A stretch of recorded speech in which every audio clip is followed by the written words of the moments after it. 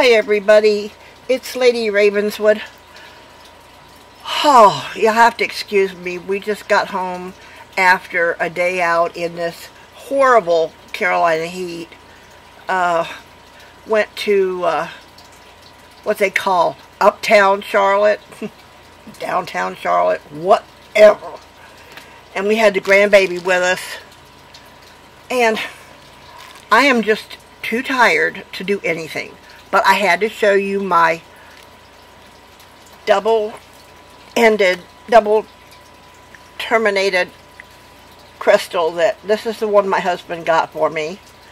And it came in the mail today. And it is just too beautiful. Whoa! Oh! So sorry, guys. I knocked you over. Okay, here we go. Isn't this gorgeous? I just think it's exceptional. That's all I can say. My husband said that he thought that the people that were holding it in the picture must have had small hands.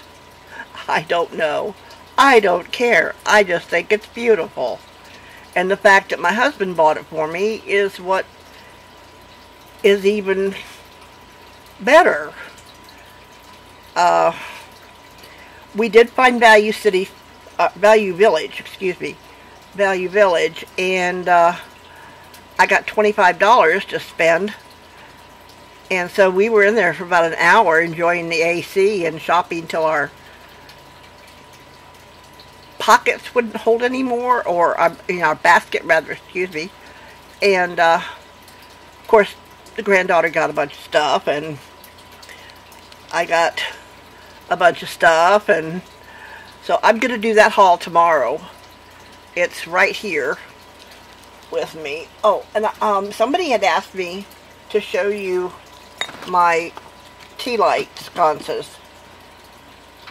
What I did was I put them upside down like this, with the glass here, and then I took the top of the candlestick holder, the candle holder, and I put E6000 on it, and I put it on here, and that was yesterday afternoon, and here they are, and I think they are gorgeous.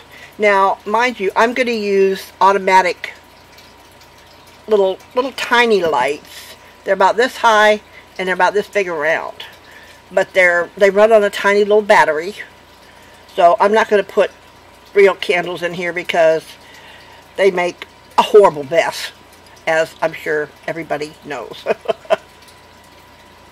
But yeah, they came out really good, and oh, I've got so much more to show you guys. Oh boy, it's going to be a long haul tomorrow. But right now, I want to go get in the AC and lay down and hibernate. I am exhausted. In fact, I think me and the shower are going to become very well acquainted in a little bit here. That grandbaby, oh my God, she ran us ragged. Good thing I'm in a power wheelchair because, oh yeah.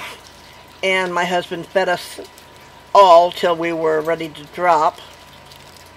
But we're going through one of the food courts in one of the bank buildings. I think it was Wells Fargo bank building, and every place I looked was a cafeteria, a restaurant. I said to my husband, for a city that's supposed to be so health conscious, they've got an awful lot of junk food places. But anyway, guys, I just wanted you to see this and to see these. And I will talk to you guys in the morning. I love everybody. Bye.